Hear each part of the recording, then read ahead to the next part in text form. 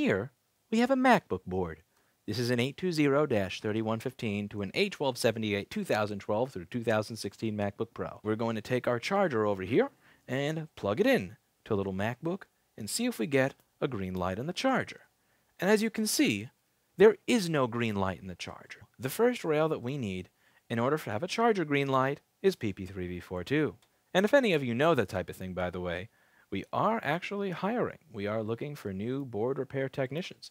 If you're interested in applying for a job as a board repair technician, send an email to don'tdelay@rossmangroup.com. That's don'tdelay@rossmangroup.com. So, as can be seen, there is no green light in the charger. And to get a green light in the charger, the one-wire circuit needs to be working. The one-wire circuit is the circuit that is going to allow the charger to talk to the system management controller.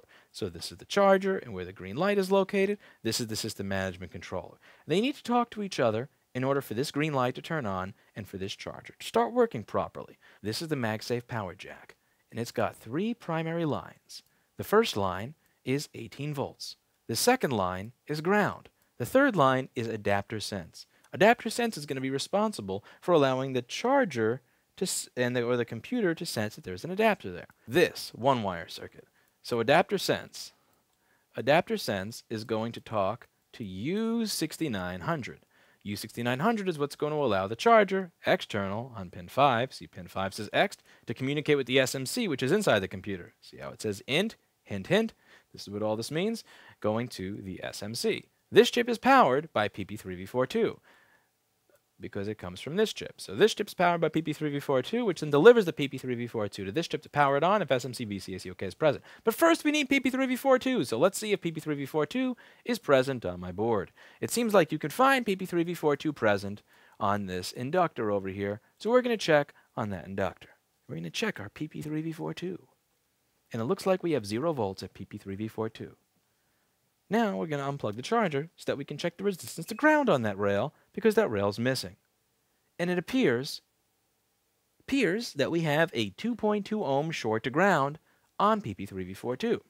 If that line is shorted to ground, it's not going to work. So we're going to take a look around this board and see if we can find out why that's shorted to ground.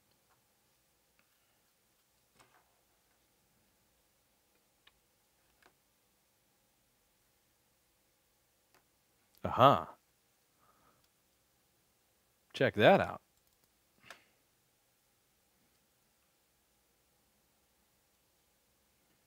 Look at that. Wonder if that has anything to do with it. Now this here is a little sponge. You may wonder, if MacBooks are not liquid resistant, if MacBooks don't like water, then why would you find a sponge inside of a MacBook? Well, I'm not quite sure. Let's see what happens if we just knock off that thing right by the sponge.